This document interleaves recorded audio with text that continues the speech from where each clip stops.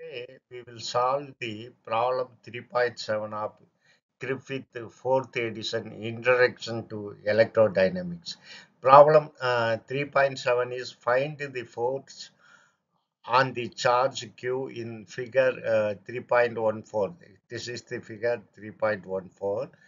The XY plane is grounded conductor. This conductor is grounded. That is, the potential is zero for this.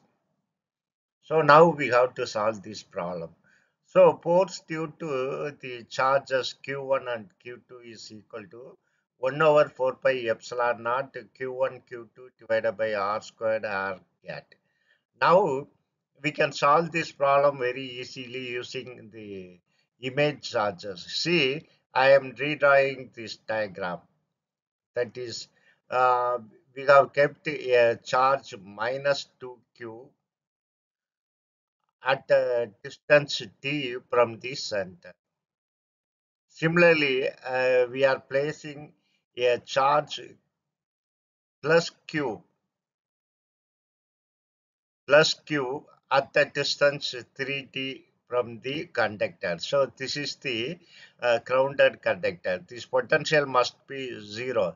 That means we have to keep one charge here image at the distance d. The charge is plus 2q. So that since it's a symmetry equal distance, the charge created by the potential created by this minus 2q is exactly cancelled by this plus 2q. So naturally the grounded conductor potential is zero, and we have to compensate this. So for that you keep the charge, their charge is plus q. So you keep the charge minus q at a distance 3d in the negative axis. So this potential due to this charge is exactly cancelled by the potential due to this charge. Now we have to find the force on the charge q. So use this formula. Here you can take this charge is q, so you can take q outside as a common divided by 4 pi epsilon naught. Then the force due to the charge minus 2q on this. So now I will use different color. So this distance between charge 2q minus 2q to q is 2d. So this will become the charge is minus 2q. See, q1 I have taken common as q because this is fixed q.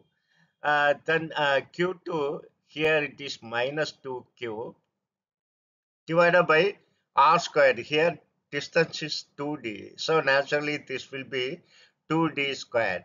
Then what is the charge due to this charge plus 2? Here to here, this distance is 4d. Because from the origin it is 3d, here another d. So you will get 4d distance. So this charge is 2q. So plus 2q. So I have written 2q divided by 4d squared because distance is 4d squared. 4d, so it's 4d squared. Then the charge force due to this charge minus q, the distance from here to q is here one 3d, here one 3d. So this distance is 6d. So the uh, force on q due to minus q is minus q divided by r squared. Here r is 6d squared. So we can square it to 4d squared. This is 60d squared. This is 36d squared. We will simplify it further. Now we have seen f is equal to q divided by 4 pi epsilon naught multiplied by minus 2q 4d squared plus 2q over 16d squared plus minus q over 36d squared. Now you can simplify this. This and this 2 will cancel with this 4. This will become 2. Similarly, here 2 will cancel with 16, which will become 8. And I am going to take this q outside as a common because minus q plus q minus q. So I am going to take q as common from the numerator. So this will become q squared. Similarly, I am going to take t squared in the denominator outside because it's common, t squared, t squared, t squared.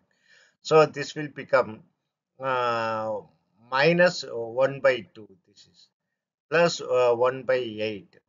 Here minus 1 over 36. Now if you take LCM, this will be 72. So this is minus 36 and this is plus 9. This is minus 2. So you will get to minus 29 numerator and the numerator. If you add sum all the three, you will get minus 29. I have taken minus outside. So its indicate after all is repulsive force.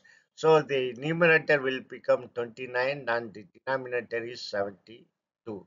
This is the force on the charge Q due to the charge minus, sorry, is charge minus 2q kept at a distance 2d.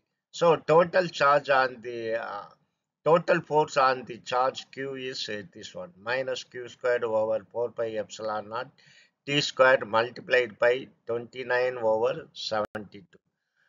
Thank you very much for watching my video and supporting me continuously. Thank you very much.